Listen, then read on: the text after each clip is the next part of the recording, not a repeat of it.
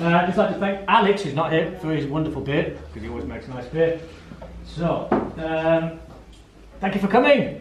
It's the third French. No, that's okay, so I'll just go on to this. Okay, I'm 48 years old. That happened recently. I was born on the 15th of April, 1969. Happy birthday. Thank you very much. That's very kind of you.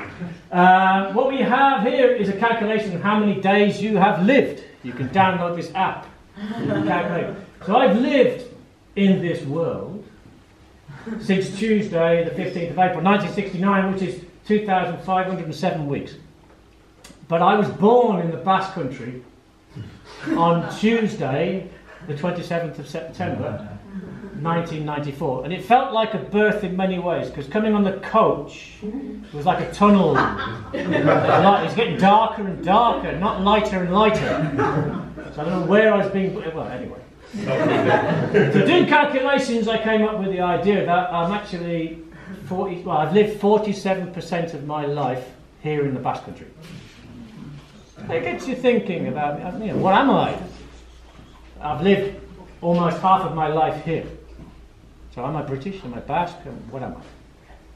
Okay, so that's the question. So I started to look at links between the Basque Country and Britain, and specifically as many things as I could find about where I'm from.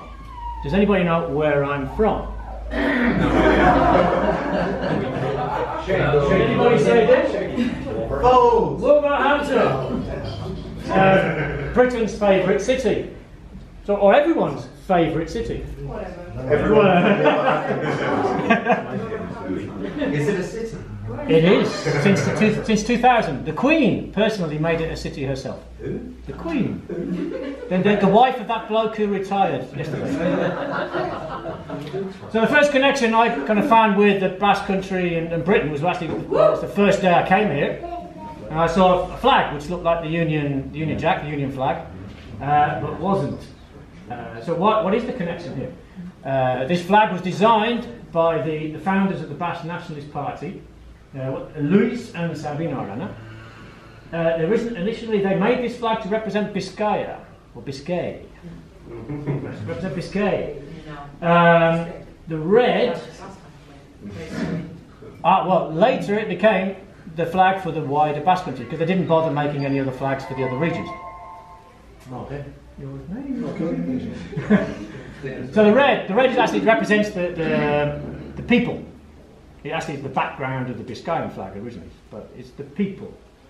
The saltire, which is also inspired in the Scottish flag, the cross of St Andrew, is green and represents the oak, the tree of Guernica, and the old lords.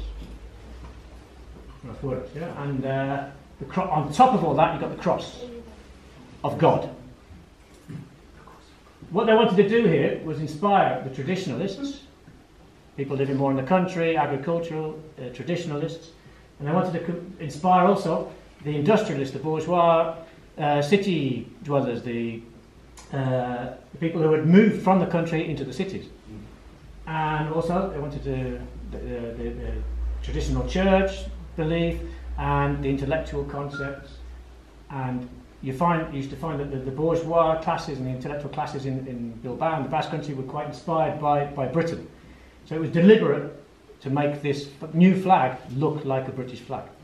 They wanted to unite a lot of feelings and sensations there. They're just looking for inspiration. Okay, that was the first time. So I decided to look a bit more. Where am I from? Yay! And anybody from here, does anybody recognise that photograph on the top left? Is that you, Rob? It's me on the floor. Anybody recognise this? England, Spain, No. Spain, England. Spain, England, in the World Cup in 1950 in Brazil. It was England's first ever World Cup because they decided they had ignored it until then. It was inferior. It wasn't good enough for the English team. Eventually they decided to go, and it was a bloody disaster. They lost to the United States 1-0. The United States! And then they needed to beat Spain to qualify for the next round. They didn't. They lost 1-0. And there was a goal by Telmo Farah Naindia, or Farah, who played for Athletic Club de Bilbao. The goalkeeper on the floor is Bert Williams, who played for Wolverhampton Wanderers. It's from there. He looks about 60 when he's playing this game. Yeah, still scoring goals. Still scoring goals. Well, they look a bit older in the picture over there. That's quite a nice story, because when Athletic played a tribute game to Telma Farah, they invited Bert Williams to come to the game. And he went to Bilbao and spent fiestas in Bilbao. Spent a lot of time with Telma and his family. And they created a nice friendship, which lasted until Telma died in 2006. It's just a nice story. Again, it connects me to where I am. And going into thinking, well, football, Athletic Club. What happened there? Why did Athletic Club exist? Well, it was British workers who'd come here to work. British workers formed a football club to play football. And students from Bilbao who'd been to England and learnt to play football formed their own club. And eventually the two clubs united and formed Athletic Club de Bilbao. In London, there is a Peña, the Athletic, called Mr. Pentland Club. You might ask, Mr. Pentland, who is that? Well, Mr. Pentland is the most successful coach, most successful manager that Athletic Club de Bilbao have ever had in their history. This is going back to the 1930s, but he's more successful than Javier Clemente. Fact. This is the man here. He's called a bombin because he used to wear this, and when they won, the players used to take it off his head and stamp on it, and he'd have to buy a new one. Where's he from? He was born in Wolverhampton. Another connection. Okay, and that the second picture there is him, the tribute game played for him when he was a little bit older. Okay, and that was Chelsea came to Bilbao to play again. You might say, okay, other British people who've been in the Basque Country with football, John Toshak with La Real. Okay, but he wasn't the first British manager of La Real. That guy on the end, that charming, beautiful man, handsome bloke on the end, he's called Harry Lowe. And he was manager of La Real Sociedad between 1930 and 1935. He was the first ever British manager in La Real Sociedad. And he's also the oldest player, or the oldest person to have ever played in La Liga. And he played a game because everybody else was injured. So as a manager, he played a game aged 48. And he played the whole game, the 90 minutes. And that makes him the oldest person to ever play in La Liga. Harry Lowe. Connections. Moving on a little bit. Okay, trade. Trade between the Basque Country and Britain. It goes back formally to 1474, when a trade charter was signed by King Edward IV and reciprocated in Guernica, and it allowed Basque merchants to freely trade in Britain and had the protection of the Crown of England, and vice versa. There was the English merchants were able to freely trade in the Basque Country. It's gone back 500 years. In the meantime, there's been a lot of trade, trade connections between Britain and the Basque Country. It's like an early European Union, is it? A little bit. And what we've got here is modern examples of this trade between Britain and the Basque Country. And do you notice there's a name of a city up there? Walsall. Walsall is actually the place where Maya, that make components for cars, are based. They're from the Basque Country. They are part of the Mondragon Cooperative Corporation. And they have a factory near Wolverhampton. Thank you very much. Well, the Wolverhampton Tourism Board is going to be very... I'm going to send them this video. Another example is Iberdrola, the electric company based in from Bilbao. They bought Scottish Power a few years ago, and they have tripled their investment in Britain, particularly in renewable energies up in Scotland, and that's one of their wind farms. Connections. Okay, connections. Talking of connections, connected by a ferry. Between 24 to 32 hours, you can go on a boat from Bilbao to not Wolverhampton, and it's not Southampton either, where many people think I'm from. Portsmouth, yeah. Is it? Oh, okay. They're both. They're both. Okay, I think it's Wednesdays and Sundays. Personally, I've never been. It's actually a dream. I'd like to do this one day. It's nice. Yep, recommend it? Yeah. Not if it's moving. It's a problem with ferries and water and seas. Yeah. Weather will be fine. But talking about boats, this boat is much more interesting. Okay. Civil War, the attack on Guernica, 80th anniversary this week or last week. What happened here was when the Civil War got really bad here in the Basque Country, the Basque government asked for European countries to take their children in. Initially, nobody really wanted to do it because they didn't want to break neutrality. That was the problem with Britain. The British government said, no, we're neutral in this conflict, we can't take anyone. Eventually, the British government took on nearly 4,000 refugee children from the Basque Country. It was the unions and the Labour Party and the Communist Party. Yeah, you can do a talk on that. If It wasn't the government. Fine, I'll take it on. Basically, the Basque Children's Committee, probably formed by the unions and the workers, basically had to put up money to guarantee that the kids would be able to live in Britain. So as John said, the government didn't want them to come in, but the people basically put up the money for them. And for example, 265, I'll put this one up especially for you, John, 265 Basque refugee children went to Newcastle. Where's John from? Wolverhampton. Near Newcastle. We were much more generous. It was 325. 325. Okay, we knew. And these are plaques that you can find in Britain today commemorating these children. They eventually went back when the Civil War ended. Basically, the parents said, "Okay, please, can we have our children back?" Some stayed. There are some cases that some stayed. Okay, now focusing a bit more on Vitoria. We've been a bit more on Bilbao and that kind of thing. But now let's focus on Vitoria. I've lived most of my 23 years here in Vitoria, just 1 year in Donosti. Henry VIII and Catherine of Aragon. Why? Do you know how they're connected to Vitoria? Okay, it's a great story. There's the Palacio Escoriaza-Esquivel. Okay, nice palace. Nice. It was built by the doctor and the wife of the doctor of these two people. I think they were quite important in their time. Henry's first wife was Catherine of Aragon. She was from Spain. She went over to Britain not to marry this man. She actually went to marry his brother. But his brother died before he became king.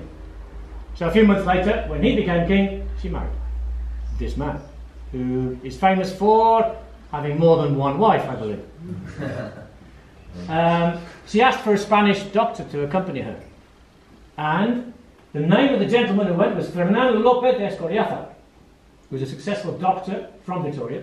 Wow. He had treated British troops in the past and had saved the life of some general or somebody, and so when the new queen asked for a Spanish doctor, this guy recommended Fernando López de Escoriaza from Vitoria. He went and he became her wife, and eventually her doctor, and when they got divorced and the Church of England was created and the Pope was thrown out of Britain or something like that, I don't know, I think it's still going on nowadays, he became the king's doctor. He stayed in Britain, but he was acting as a spy for the crown of Spain, of Castile. Eventually they found out he was a spy, and he had to fake his death and escape. And he came back to Vitoria and started building his palace. How do you fake his death? I have no idea. Perhaps what I've just said is perhaps fake news. I'm dying. What connection? Okay. The Battle of Vitoria. Battle of Vitoria. The Allied army who came to Spain to liberate Spain from Napoleon originally came to liberate Portugal. No. Anglo-Portuguese army that came. Once Portugal had been freed, the powers decided that they needed to kick Napoleon out of Spain too, so they continued the battles and the fights. Eventually, they came up to Vitoria, and what we had was a big battle. But it only lasted one day. It wasn't a great, big, huge battle. It was a really quick battle. And interestingly, there were more Portuguese soldiers than Spanish soldiers, and a lot more British soldiers. We talk about casualties, people who died or were injured. There were about 5,000 men on the Anglo-Portuguese Spanish side, 3,675 British, 921 Portuguese, 562 Spanish. And French losses totaled about the same, just over 5,000. Tragedy, a human tragedy, like war always is. Here are some of the scenes that were painted in the past. This is Gamarra. You can still see bullet holes in buildings in Gamarra. This is a recreation in 2013 of the 200th anniversary in La Puebla de Arganzón, which was the start of the battle. Taking the bridge started the battle. Inglesmendi was basically where the generals were sitting, standing around, organising the battle, because they could see everything in Inglesmendi, which is next to Hundiz. Okay. And in a picture that enacts a conversation between a few guys in Tres Puentes. Who is the name of the General Alava? Yeah. He's famous here for stopping the troops ransacking the city. Vitoria, unlike most cities in wars, was not ransacked. Come across. He went on to fight with the British under what's his name? Wellington in Waterloo. So he became quite an international general. Coming towards the end now. Does anybody know who this guy is? Panko Mena. What's his job? He's a conductor. A conductor. And he's here because he's from Vitoria, and he's been, for the last 6 years, the conductor of the BBC Philharmonic Orchestra. One example of many people from Vitoria who've gone on, who've left Vitoria, left Spain, gone on to become very successful internationally. I could go on. In the reception, we have lots of examples of particular examples here of connections between Britain and the Basque Country. The coast, the sports, the dancing, the food, the wine. Yeah. Because, can you see that tractor there? Yeah. And that vineyard? Where is that? It's just south of Wolverhampton. Seriously, and it's pretty good wine. Don't drink the red wine. The white wine, and the sparkling wine is lovely. Right? And the food. The food. That one on the left is from Devon. Most extraordinary fish stew I've ever had. Oh no, one was better, but that was in Portugal. Not bad. Really, let's get to the point here. Okay, do I feel British or Basque? I don't know. This is Europe. People move around. But a few years ago, there was a book published called "The Origins of the British" by Stephen Oppenheimer. And he spoke about genetic research, and he combined it with linguistics, archaeology, and all sorts of different disciplines. And he came up with the idea that the Basques, you can ignore this because this is actually from the last 7,500 years, when everything's as it is now. But if you actually go back in time, before those farmers and those cultures started moving around Britain, in the Ice Age, when the ice started melting, before the sea level started to rise and create Great Britain and the other island, for example, there were movements of people, but only movements of people where people were. And at that time, people were only in very few places. They weren't everywhere. It was too bloody cold. So it's what's called the Ice Age Refuge, the French-Spanish Ice Age Refuge. It's also known as the Basque Ice Age Refuge. There were others in Moldavia, some in Italy too. And these population movements basically settled north. As the weather got better, they moved north. So what you get is the original population of what became the British Isles is from the founding fathers of Wolverhampton are from the Basque Country. And genetically speaking, you go around different population groups in Britain and Ireland, and 70, 80, 90% of the population will have Basque genes. And they'll be their oldest genes, their oldest markers. So For the British, we've all come home. coming here have come home. Back to our roots. And this includes the Irish too. In fact, the Irish have the highest percentage of markers, of Basque genetic markers. And you can see it in the Irish, the dark-skinned Irish. Where does that come from?